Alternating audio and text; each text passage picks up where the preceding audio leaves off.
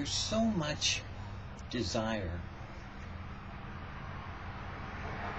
for Christians to share with non-Christians about Jesus, that the message gets changed at times and rearranged into ways that maybe the fruit of it isn't such a good thing. I know that one time I did a study on, what is the gospel? What is the good news, and how do you share it? And where did this idea of 4 spiritual laws come from? Because there aren't 4 spiritual laws. There isn't. You can look in the Bible. There's no place that it says there's 4 spiritual laws. It's an idea. It's something that came about. Actually, I think Bill Bright might have been the one who first thought of it. It was back in Campus Crusade for Christ, when he started sharing with people that were on community colleges as well as universities and junior colleges.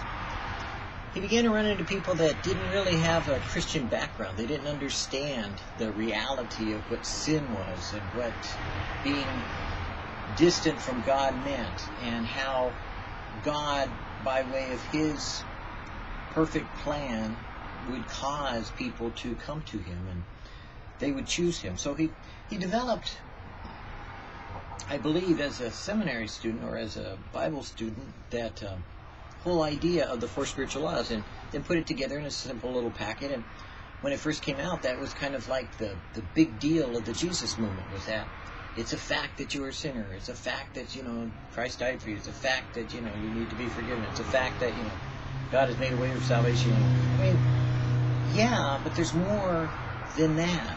If there's 4 spiritual laws, then why not 8? Why not 10 or 12?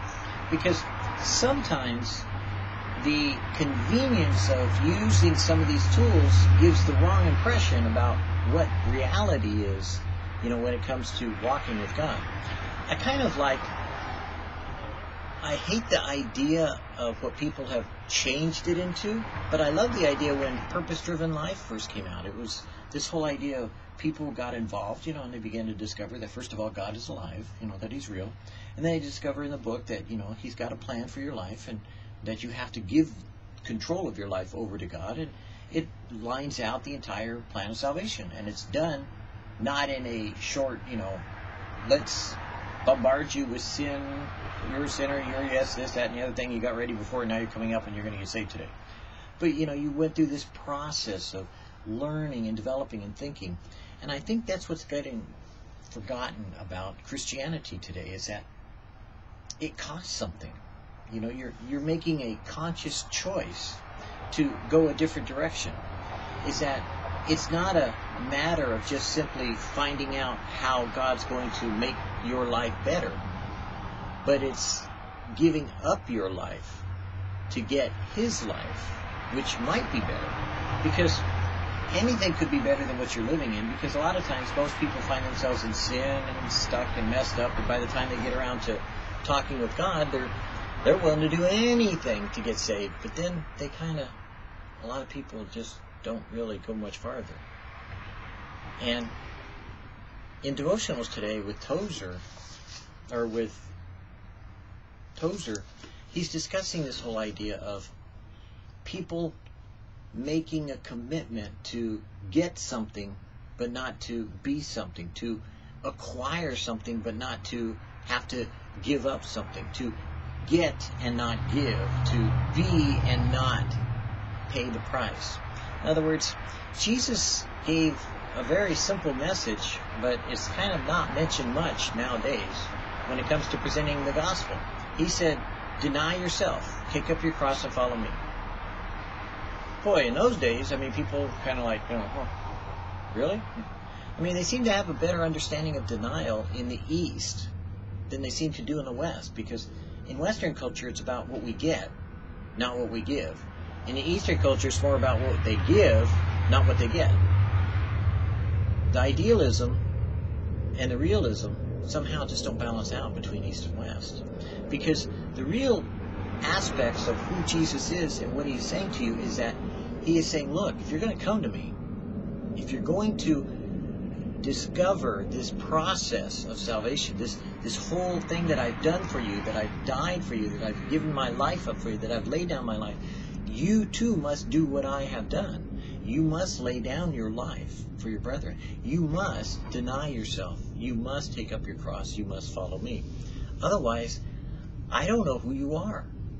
And that's part of where maybe Christianity, has gotten a little bit off track on not really sharing that until after you get saved, and then down the road in discipleship saying, well, you kind of need to, deny yourself too. Oh, now you tell me. You see, it's not about a bed of roses. It's about the reality check of being truthful. And if you don't know that there's a cross that you're going to die on, then you probably haven't been given a real good appreciation of what Jesus has said to you. Matthew, in the Sermon on the Mount, will tell you exactly how you have to be. And you can't do it. But you have to be that way in order to be accepted in God's sight. So Jesus says, I will make you into this if you want to go this route. But know this, if you don't, here's the consequences, and here's what the results are if you do.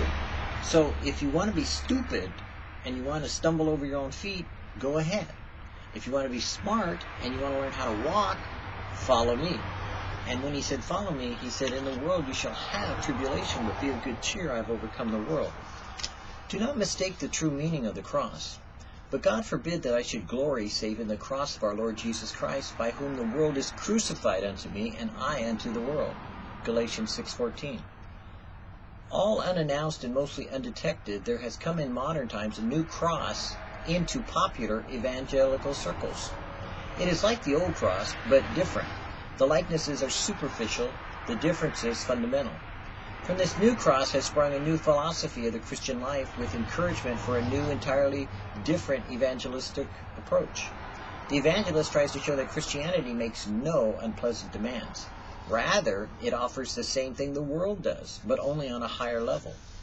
Be the best you can be, and God will make you into the Christian jock star, because you already are. He'll make you into the Christian movie star, because you want to be. He'll make you into the Christian worship leader, because that's what you want to be. He'll make you into the Christian pastor, because that's what you've always wanted to be. He'll make you the Christian superstar, the Christian American Idol, the Christian baseball player, the Christian acrobat, the Christian. But I don't see too many that are saying, I'm going to become, when I grow up, I want to be a Christian martyr. That's what Jesus was. He was a martyr. He died. I don't see anyone jumping up and saying, hey, I want to be a Christian missionary and go to unexplored territories and peoples that have never heard the gospel that might just kill me. I think that's what Through the Gates of Splendor was all about. Giving up a rising football star and everything else, or promising sports career in order to be a missionary. I don't think we understand the gospel anymore. So maybe the new cross is just, you get to be what you want to be, and you throw Christian on top of it. Maybe Jesus gave his life up so that you could have your life the way you want it to be, so that you get all your blessings now. And maybe you do. But can I let you in on a secret? If you've been seen of men, if you've been acknowledged as, the Christian movie star, the Christian worship leader, the Christian football star, the Christian baseball star, you already got your reward. You ain't going to get anything in heaven. Because frankly, the accolades of men, once you've received them, are your reward. Because it's not about what people see, but it's really about what you do that makes you a Christian. So I wouldn't be too comfortable with this cross that people seem to have, that now it lays down on the side. It's like we're crossing over the bridge of the cross. We're using the cross as a bridge to get from point A to point B. We're using the cross and laying it down as floating on the waves. I see this on the internet all the time. They put the cross down and they have 10 people standing on top of it. Or they put the cross down and they have people walking over it like a bridge. They don't treat the cross like a bloody instrument for the death of the flesh that is causing you to stop from going to heaven, because your flesh cannot go and exist in the same place that God is. So thank God that there's a cross that you need to die on, so that you would no longer live after your own flesh and desires and wants, but rather live after God. I wonder, what kind of cross do you bear? Or is your cross around your neck and you're not carrying it? Because if it's right here, and that's all it is just a decorative instrument with which you have added to your job vocation, your career objectives, all these other things that you've laid down, I question whether or not you are a Christian, because I really want to know whether or not Jesus told you to do what you're doing, or you've just added him as an afterthought. The philosophy back of this kind of thing may be sincere, but it is as false as it is blind. It misses completely the whole meaning of the cross. The old cross is a symbol of death. It stands for abrupt, violent end of a human being. In Roman times, the man who took up his cross and started down the road was not coming back. He was not going out to have his life redirected. He was going to how to have it ended. Everyone knew that once he took up his cross, he was going to die. The cross did not try to keep on good terms with its victim. It struck cruel and hard, and when it had finished its work, the man was no more. The race of Adam is under a death sentence. God cannot approve any of the fruits of sin. In coming to Christ, we do not bring our old life up into a higher plane, but we leave it at the cross. Thus, God salvages the individual by liquidating him and then raising him again to a newness of life. The choice is really yours to figure out with you and God, one-on-one, what he wants you to do. You can tell me, till the cows come home, what he wants you to do, but I don't matter much to the long and short of it when it comes to eternal destiny of where you're going to go and what you're going to be and how you're going to feel once you arrive there. But I know this: the things of the world are not the things of God. What you look at over here as accomplishments for God, God does not look at as being an accomplishments in the kingdom of heaven. He has a different standard and a different criteria with which he wants to deal with you on. But the only way you really get to that place of understanding how he sees things is by dying to yourself.